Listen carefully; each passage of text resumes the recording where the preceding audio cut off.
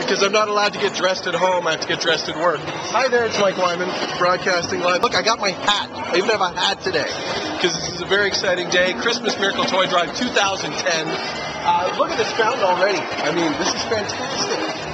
This is going to make so many kids so happy this Christmas morning. And I remember as a kid, the best part was, well, because I was European, so I got to open my presents the night before.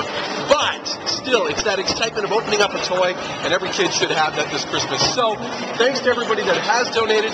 And if you haven't donated and want to, go to our website, k-lightfm.com, and find out how you can help support the Christmas Toy Miracle Toy Drive for 2010.